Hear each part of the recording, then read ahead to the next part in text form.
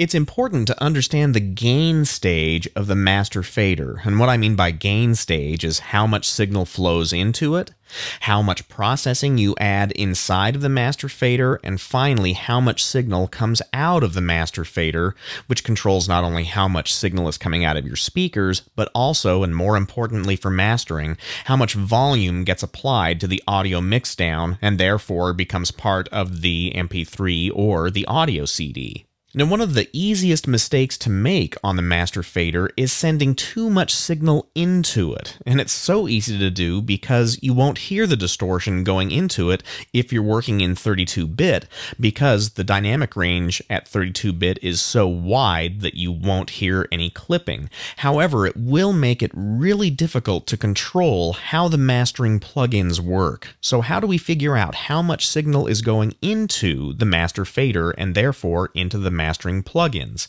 Well, we use the VU meter that's part of the master fader. And there are two different ways to monitor that meter. I'm going to go ahead and press play on this project so that we can see some signal going into the fader.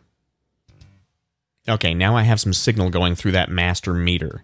Now, as far as the meters across Cubase go, there are controls for whether you're monitoring the fader's input or the fader's output. And so if you control-click on the master fader, or any other fader for that matter, you can scroll down and look at the global meter settings. Almost all the time that you're working inside of Cubase, you're going to be looking at the meter post-panner. And what that means is that the meter is going to follow the position of the panner, or represent the position of the panner. So that's true of any Cubase track and also the master meter. But if we were to change that setting from the post-panner to meter input instead, now the VU meters are going to show us how much signal is flowing into the fader. So I'm going to select meter input and I'm going to press play again. Now what I'm looking at on the meter is how much signal is flowing into the master fader. And you'll notice right now I've got a whole ton of signal going in there. In fact, I've already gone over 5 dB over 0, and that's just too much. So what I'd like to do is actually change how much signal is going into the master fader. And one way to do that would be to go through the entire project and turn every fader down. But that's not a realistic possibility. Instead, what I'm going to use is the fader input gain control to change how much signal is flowing into the fader. So I'm going to look at this number. Again, that's the peak value of the master meter, and I'm going to take note of how loud it gets through the loudest portion of the song. Right now it's at 5 dB over 0, so I'm going to need to change that. It also has told me that I'm clipping the output, so the clip light is on.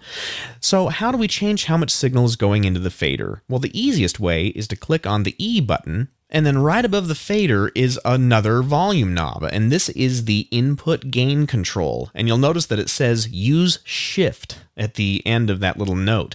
And that's because if you want to move that little knob, you can hold the shift button and then push your mouse up and down to change the value. However, we're not going to use that method. We're just going to type the value that we want into that gain knob right here. So I happen to know that on this particular Cubase project, the loudest part of this project is in the drum solo. Who'da thunk, right?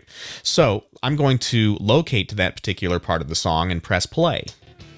So what I'm going to be doing is I'm going to be looking at the master fader and the value, the peak value of the master meter, and that will tell me how much signal I'm sending into the master fader. And I'm playing through the loudest part of the project, which is this drum solo. So right now we're at about 9 dB below, 9 dB above 0. So what's going to happen is this sending that much signal into the master fader is going to make the mastering plugins harder to control. So let's bring the input level of the master meter down a bit. So I'm going to go back to that edit button and I'm going to type in, let's see, if we went 9 dB above 0, let's put in -9.3. That will bring the master fader's input down a bit so that we have it at a more manageable level. But now here's a confusing thing. I'm going to go ahead and close that window.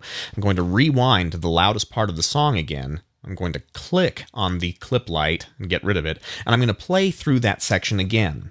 And this is what's confusing, is that all of a sudden the clip light comes on and I've got positive values in that meter again. When you've got the global meter setting assigned to the input, it's always going to be monitoring how much signal is coming into the master fader in front of that gain control. So now what we should do is switch the global meter settings from meter input back to meter post panner. And let's play through that drum solo, that really loud drum solo, one more time. Now you'll notice that my master fader is set to 0 right now, and the meter is showing me how much signal is coming out of Cubase. That meter level has gone to minus 0.2 now, whereas before it was going over. We'll just let it play all the way through, and you'll notice that we never go over 0. So now that I have my master fader set at 0 and I have a proper amount of input gain assigned to the fader by using this little input gain control, I now have a much more manageable and appropriate gain stage. And now let's talk about the possibility of mastering your mix during the recording process.